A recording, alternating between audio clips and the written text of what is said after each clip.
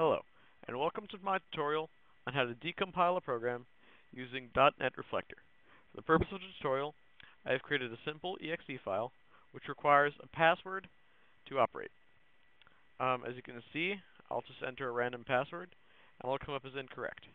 We'll use .NET Reflector to decompile the program to figure out what password it is. So, open the .NET Reflector folder and run reflector.exe. It should come up with a program like this. Just size it properly. Alright, now hit open. Navigate to where your file is stored. Mine is decompiler tutorial.exe, and open that. Now, you need to first select your programming language up here. I programmed this using C#, so I'm going to select C#. Then select disassemble. It will then go up with a tab to the right where it displays information on the program. So let me just resize this.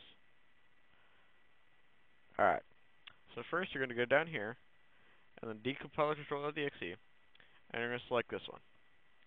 Then you're going to go to Form 1, or whatever they've called their main form in the program.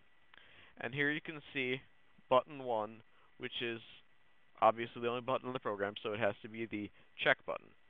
So you go here, and you can see the code for the button, and it checks to see if the password text is XLApolloLX, and that is our password. So now you can exit .NET Reflector, open this back up, put in XLApolloLX, and hit check, and it'll come up correct. So that is how to decompile a program to find useful bits of code in it using .NET Reflector. You can use this to find pieces of code that you wanted to integrate into your program, or just to find out how someone else's program works. Thank you for viewing my tutorial, and goodbye.